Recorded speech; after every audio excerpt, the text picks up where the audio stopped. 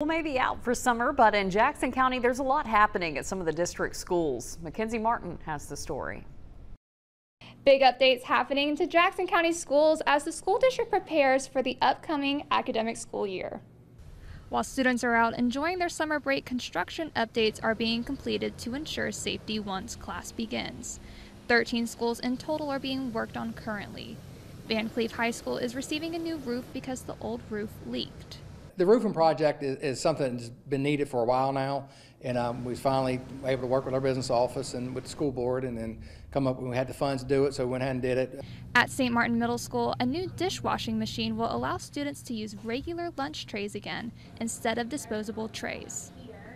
We are having a dish machine renovation. The whole total dish room, from electrical to plumbing to tile work, is all being upgraded. It's just going to be improve the environment for our staff here at St. Martin Middle School cafeteria. Along with these major projects, regular summer routine maintenance is happening, like waxing the floors. You know, if you look good, you play good, you know, you got to be safe, you got to feel welcome to the school, and that's what we're looking for in the summertime. Most of these projects are expected to be completed before the school year starts on July 25th. In Jackson County, Mackenzie Martin, WLOX News Now.